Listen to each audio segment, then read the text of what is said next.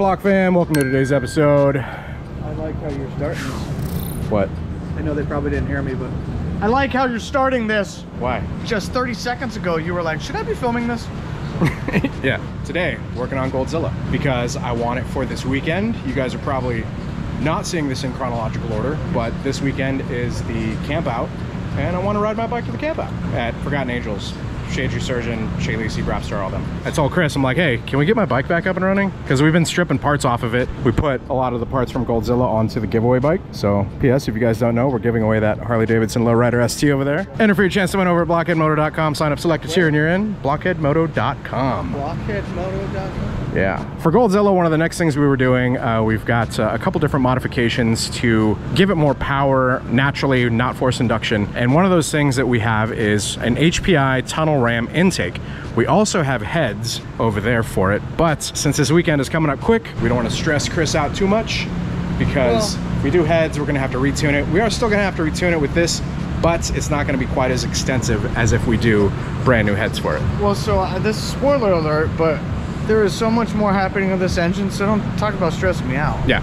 This whole thing's got to come down. Stressing them out before the weekend. Case.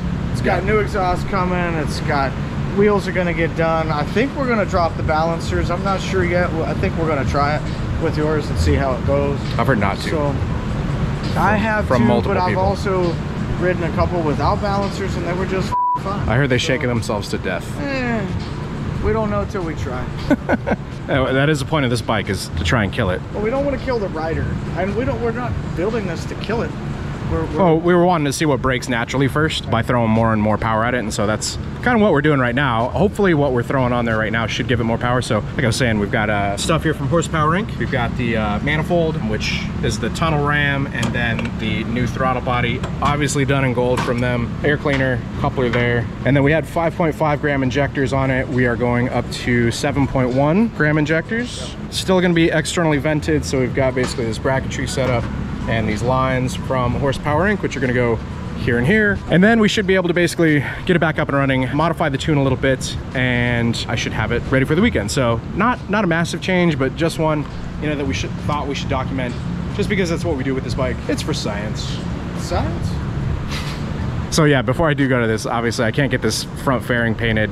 I do have to figure out a headlight option as well. We're gonna go ahead and get this stuff together, and then we'll, it'll probably be tomorrow, just because it's end of day right now, but you guys will probably see us again tomorrow. So outfits will be changed. We'll be in the Dyna room, tuning it up to see what it does. Do we get an increase in horsepower and torque with the Horsepower Inc. tunnel ram? I would assume so. It's much larger, but without the heads, I mean, I think the choke point's gonna be the heads at this point. I don't disagree at this point. But it'd be good to see what we can get out of these heads as they would come out of the box. Yeah. When we're forcing as much as we can possibly force into it, basically. That exhaust is definitely a hindrance. Yes. That is no knock on CBR. Dude, it's a great sounding pipe. I'm a big fan of it for the sound of it. Obviously, it's not the best performer. We did order an HPI pipe, so we have a Horsepower Inc. pipe on the way. We ordered it probably about 10 weeks ago. So we don't get any special treatment. No, we're on We the have to list. wait just as long as everybody else. That's why this is taking so long. Yeah. Really, amongst other things. But so yeah, we do have an HPI pipe on the way, and once that comes in, that's when we'll do heads. I think after the heads, we should probably tune it again, see what kind of horsepower we get, and then maybe what, tear it down to, or do you want to just tear it down? You want to just fully tear it down? Yeah. Okay, cool. I trust you, bro. It's up to you. Zippers did the heads. You got to be honest. How long ago was that? Almost 2 years. 2 years ago. Long time ago. Yeah, unfortunately, the heads are just sitting there. Justin calls me the most patient person with modifications, because like whenever people get them, you want to throw them on your bike immediately, but like I literally have stuff laying around. We actually had that head cut before the 590 was on the market. Yeah. So that's how long ago it was. But we had it cut for the 590. We did. Yeah. And that was interesting because they didn't have all the specs they needed. So I'm really curious to see what we get out of these heads. And I can't tell anybody whether it's a stage 1, 2, 3 head, it doesn't matter. They set it up for what size we were going with, compression ratio and cam. We have a particular engine, a particular number we're after. Yeah. So we should be able to achieve that. And I'd love to find out how much we could achieve without the balancers, to see just truly how much that's affecting things. Right. Versus with them. That's a lot of work. It's a lot of effort. So yeah, pretty much what we need to do from here. We went ahead and got the stock throttle body off. Like I said, we had also taken off the injectors, put them on that bike. We just removed the manifold. So we're gonna get to reassembling with the horsepower ink components, and then crank it up, see how it runs, and get it tuned up. Really, I'm just gonna pee on it like you did my car. I didn't pee on your car, bro. Don't tell people that.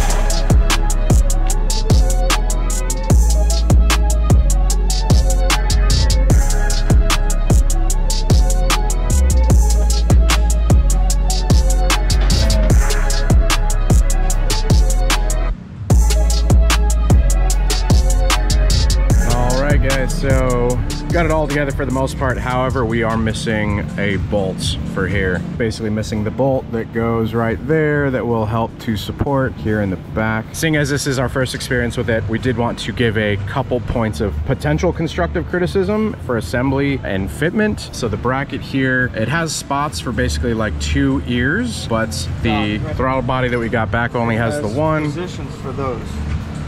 Yeah, so as you guys can see, it's got the 2 ears to mount for here, but this one does not. 2 ears. It only has the one. So no support on this side, which that single support is probably fine, but the bracket for it has the support for the other one too, in which it dips down, and we've basically like had to grind some of it off to have clearance for the throttle body. Almost touching on this part, but it is not quite, barely not touching. So we basically had to grind that off, and then Chris hit it with some wrinkled black paint to match. And then also on this collar that basically joins up to the front side of the throttle body, kind of bevels in and then goes out to fit the filter.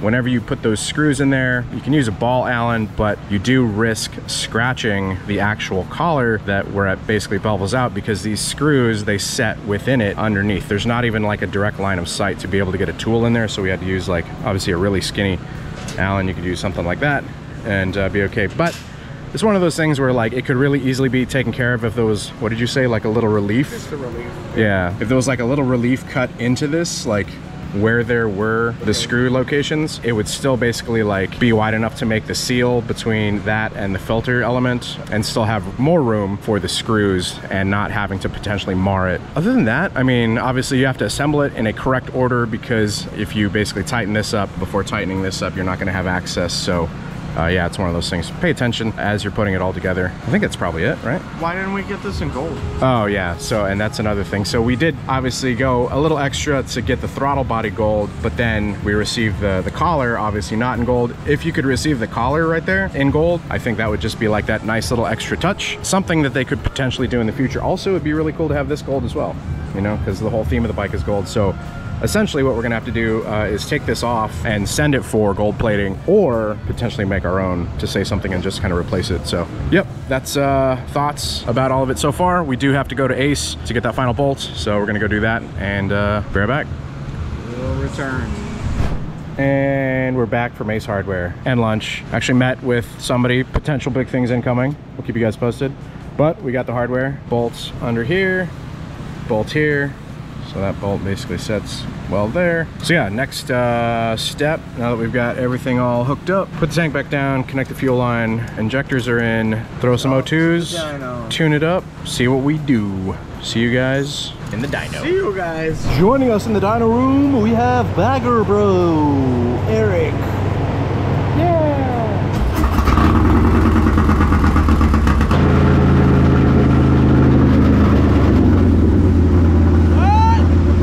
So he's still tuning.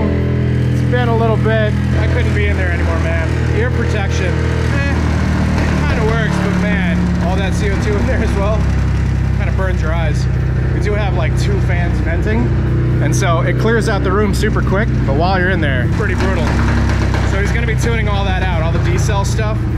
So the 590 cam, like we've got an SNS 590 cam in it, which is an incredibly high lift cam. So the bike performs really well top end, right? It's a race cam, essentially. Really high lift, the valves stay open a lot longer, you're bringing in more air, and the duration for the exhaust is a lot longer as well, so you're pushing out more exhaust. And then if the tune isn't just right, what's gonna happen is you're gonna get that overlap, like just a little tiny bit. But what happens if the tune isn't just right, you're gonna have some of the, like the valves are open still, and that's where you hear the backfire. Which has to be tuned out, so All right, guys, the bike ran out of gas, so I went, grabbed some more gas, and we're actually gonna go ahead and throw a Trask top cover on it, since with this intake, we are now externally venting it instead of venting it into the transmission top cover like we did previously. So we got these vents here and here, go in there, and so we're You don't need to tell these motherfuckers every goddamn thing we do. Sometimes I like to not be transparent, but sometimes I'm gonna keep a motherfucker in the dark, treat him like a mushroom, feed him keep him in the dark. wow. Apparently we're gonna put a Trask top cover to basically get this thing vented so that the pressure is all good. I've been seeing this a lot lately with M8s and doing stage 2s, basically having some pressure issues, especially at the breathers. So since we do have the breathers open and they're venting externally, we did have that previous mod, we're gonna go ahead and throw this on there to make sure that the pressures are all good. And then we will continue tuning it. Why is it none of their business? They should know. It's none of their People like to follow this bike. Here, if you want them to have some about their business, everybody tell him how small his tire is. Why you gotta go there? Damn, bro. Why we gotta go here? Why, he's gotta go Why like... you gotta go here? Why you why are you attacking me? You're finishing my sentences now? Don't come at me. So sweet, bro. If I could do wheelies up a wall, this would be the bike to do it on. I'd go all the way up the wall, off the top of the building, and just let the bike free. Whoosh! And I'd be like, oh, too bad! Smash! So he's sitting here talking to the bike saying, why do you have to be so temperamental? How many bikes he takes into the dyno room and he's like able to dyno through it no problem, but for some reason Goldzilla every time there's something. In the beginning we couldn't keep a tack signal. Whether we pulled off the wire, we went off the spark plug wire, it didn't matter, we couldn't keep the signal. We finally got that squared away by who the knows why, because we didn't change anything, it just decided to rectify itself. The first time we tried to tune it, didn't tune right. Second time was troublesome. We did get good numbers, but it was troublesome. And now, all we did was put this on, and for whatever reason, it threw the front and rear cylinder way the off in certain zones. So bad, it won't even idle, will it? Nope. It's so lean, it's like, doop, doop. Goldzilla has given him a ton of and then my OG Sportster that we let's built. not even talk about that. We're not even done with that thing yet. Whoa. And that gave him a lot of trouble as well. That turd. God. So for some reason, all of my personal bikes just give him such a hard time. Just like me. Just yours. Just yours. Same Sportster, same setup on somebody else's, in and out, no problem. Yeah. So how many lowriders do we do here? All the time, in and out. Actually, you're not as much of a pain in the ass as your fucking motorcycle. Oh, hey guys. Vagabro here. We're looking at Goldzilla, the $1 million lowrider S. Yeah, we're just talking mad about it. Oh, yeah, like tuning it and just working on it in general. Yeah, it's f***ing haunted in its own way. All right, boys and squirrels, Trask cover on. Back to the dyno.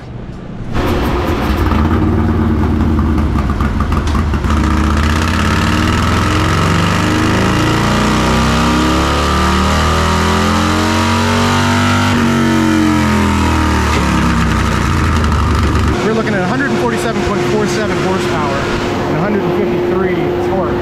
So since the last time we tuned the bike, we were running 151 horsepower, 150 torque. So we actually dropped horsepower by about 3, 4, and we went up in torque. Now, engines do tend to lose power as we use them, and this bike has been beat to shit.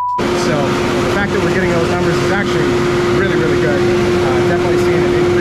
At 2,000 RPM, you are starting at 130 foot-pounds of torque, right? Yeah. Incredibly smooth line, obviously climbs for both of them, horsepower and torque, and then they intersect between 5 and 55. This isn't meant to be like one of those runs. Like we basically wanted to get the intake on it so that I could ride it to the camp out, Forgotten Angels. So that's where we're going pretty much. After this, I'm gonna ride the bike home tomorrow morning, hop on it, go meet Eric. But it's up, it's running, it's still a fucking beast. If you guys want your bikes tuned, you want your bikes built, whatever it is, hit us up, blockheadgarage.com, fill out the form, we'll get you guys on the schedule. How many tunes have we done in this dyno room since we started? Or on this dyno since we started? I'd have to look at the license count, but I want to say it's right near 100 now. 100, that's a lot. We did like 5 more last week, so we might be about 100 now. Yeah, that's definitely a lot. All right, so we'll do a run in fifth, see what it looks like, and then go. Alright guys, welcome to the riding portion of this new HPI Tunnel Ram install video. I will say one of the big things that I've noticed with riding this bike, the distance that I have, it has just changed so much. And the reason it's changed so much, obviously, like whenever we got the new 70mm HPI Tunnel Ram intake on it, 7.1 gram injectors, and a new tune, like the characteristics of the bike changed. I mean, this is basically my main bike. Cruising, getting up to speed without like going wide open throttle, the bike is much smoother. The rideability, it's one of those things that I talk about pretty often, is the overall rideability of this bike has improved dramatically. Power numbers wise, the power numbers did shift a bit. Like I said in the very beginning, I wasn't really expecting a big change in the power numbers. And the reason I wasn't expecting a big change is because the heads are still the choke point for this bike wanting more air. In the Dyna graph, basically the horsepower and the torque line, so they're still climbing kind of towards the end, but you can see where it starts like running out of air. And so part of the solution to getting more air, more fuel, right, into the 131 stage 4, seeing how far we can push this thing for science, is to have a larger air cleaner or intake on it, so horsepower rank. I didn't expect a ton more power because we didn't change the heads, but we do have heads, like we said earlier, from Zipper's Performance that have specifically been made for the cam that we have in this bike. S&S 590 race cam, incredibly high lift cam, so that's why in the upper RPM on this bike it performs incredibly well. It just, you can feel it turn on. And you know, I'll do a pull here in a little bit, but yeah, one of the big things that I did want to really focus on, the HPI Tunnel Ram, you know, it looks great. It's definitely gotten a lot of questions online as well as in person. People come up and they're like, oh my god, that intake, bro, what is that? It's definitely like, you know, something different that's out there, which I obviously enjoy. But then the performance of it is what we were mostly focused on. It's why we make these videos of, you know, doing this incrementally modifying the bike. You know, we're not just like throwing everything at it at one time, because we want to be able to see, does it like dramatically increase power? Is it worth the bang for the buck? Yes, it is worth the bang for the buck if you modify everything else down the line if it needs it. Also, you guys might notice a check engine light here. I'll go ahead and point that out. The rear O2 sensor is Dunzo's. So we got to get the rear O2 sensor replaced, which is totally normal. O2 sensors do fail, especially if you're, you know, pulling them off, putting them on, tuning the bike, you know, changing stuff a lot, running race gas. You know, O2 sensors are one of those things that they do end up failing. I almost want to say like a clutch, you know, it's a wear and tear part. You're gonna have to replace your clutch eventually. O2 sensors, kind of similar, but they last a lot longer usually, especially if you leave them alone, they'll last a long time. But you know, we don't like to leave our bikes alone, so especially Goldzilla, man, this thing has been on the lift, on the operating table so many times, in the dyno room. This is the one we use for science the most, I think. Back to the intake though, and the tune. So Chris, man, he is an absolute magician when it comes to dyno tuning, and he spent a good amount of time extra on this bike. He basically could have stopped and been like, here you go ride it to Forgotten Angels, because that was my goal, is to basically get the bike back up and running, that I could ride it out to Forgotten Angels. You know, I wanted my bike. This is the bike that I ride and do distance with. So we got it back up and going. It's running freaking great because he went above and beyond with tuning, and he was really focusing on the low end. And one of the really cool things on the bottom end of the Dyna graph is, you guys will see, it's a smooth line. There is no more 2-to-1 torque dip. And when you have a 2-to-1 exhaust, especially